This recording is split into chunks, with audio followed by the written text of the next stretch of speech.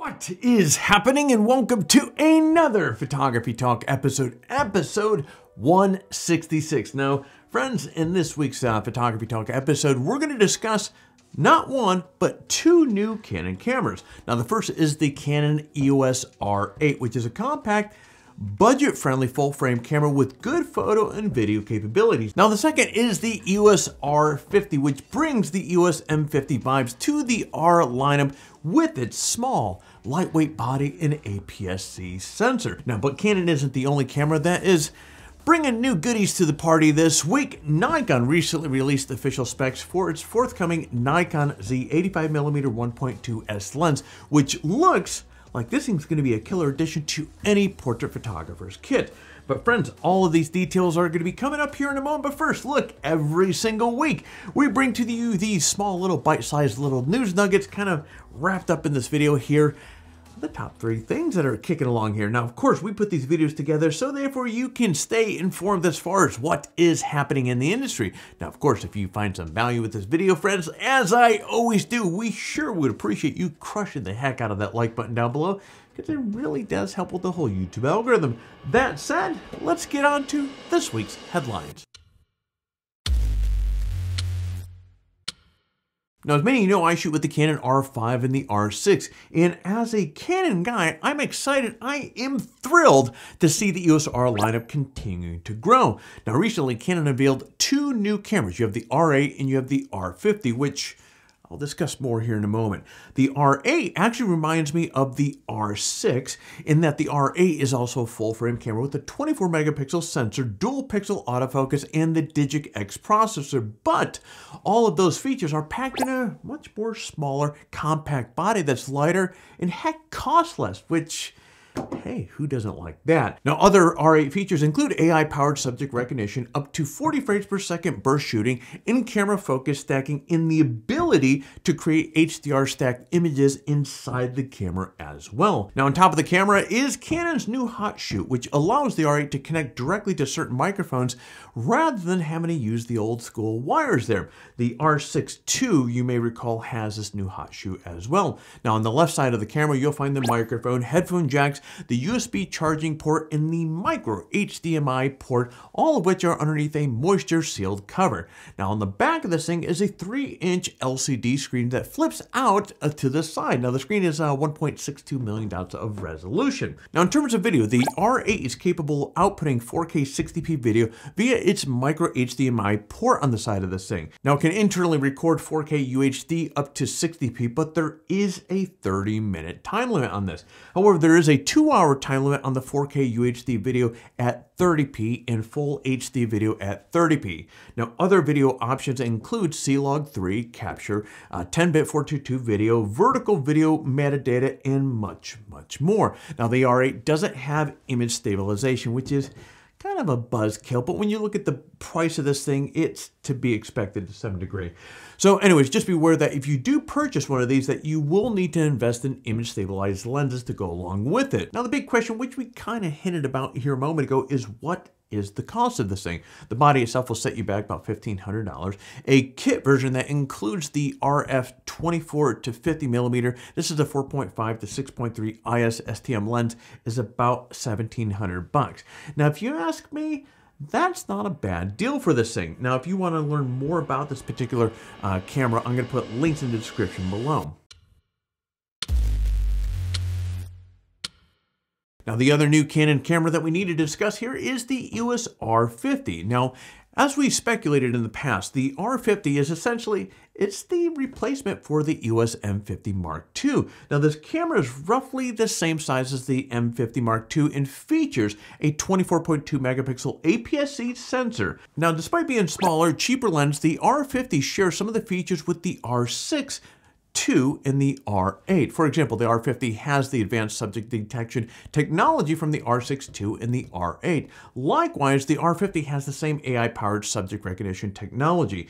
Now, there's also Digic X processor underneath the hood of this thing. All right, the R50 does not have a fully mechanical shutter. Instead, it features an electronic front curtain shutter and an electronic shutter. Now, the camera can shoot up to 15 frames per second with the electronic shutter and 12 frames per second with the electronic first curtain shutter. And like the R8, there is no image stabilization. Now, in the back of this thing, you do have an OLED viewfinder with a 2.36 million dots of resolution and a TFT LCD touchscreen with 1.62 million dots of resolution. Now, the R50 is capable of taking RAW, CRAW, JPEG, and HEIF. I can never pronounce that there. Either way, still images, so it can also connect wirelessly to your smartphones or use the USB-C cable for wired transmissions. And you also get Wi-Fi and Bluetooth for what it's worth. The video capabilities include uncropped 4K video at 30p that is oversampled from 6K video. You have full HD video is available at 60p and 120p, though the 120p video does not include audio, and there is a 1 hour recording time limit. Now, this thing is priced at $680 for the body only. Now, the R50 is definitely aimed at budget conscious buyers and beginner photographers. Now, kits will be available for the R50 in either the with either the RF 18 to 45 millimeter. Now, this is a 4.5 to 6.3 IS STM, or with the brand new RFS 55 to 210 millimeter. Now, that is a 5 to 7.1 IS STM for $1,029. Again, what I'm going to do, guys, is I'm going to put a link in the description below if you want to get more information or you want to pick up one of these. Now, many of you may know, before I was a Canon shooter, I was a longtime Nikon shooter, actually for about 17 years, and I had a lot of fun with Nikon cameras and lenses over the years, with some of my favorite photos I've taken with Nikon gear. Now, for all of you folks out there that are shooting Nikon, well, you have another lens to lust after, and that is the Nikkor Z85mm 1.2S. Yeah, they went there. Now, what should obviously jump out to you here is the massive 1.2 aperture. Now, this will be the first 85mm Z lens with an aperture of that size. Now, this lens is specifically designed for studio portraiture, weddings, close-ups, and so forth. And Nikon says that the image quality will be ultra-high resolution and nothing short of captivating with intense sharpness. In fact, Nikon claims that the sharpness of the lens will render skin and hair with incredible detail while also providing gorgeous bokeh in the background as well. So Nikon really came out swinging here with this thing. Now, the lens has 15 elements in 10 groups and is essentially the same size as a bazooka. Well, not really, but it's a big lens. It weighs more than 2.5 pounds and is 4.1 by 5.6 inches in size. And what's funny about this is, as I was reading the details on this, I'm thinking, that is a big lens. And I had to go back because I forgot the weight of the 2870, which is behind the, or actually on my R6, and is always my primary lens that I'm using here. The 2870 f2.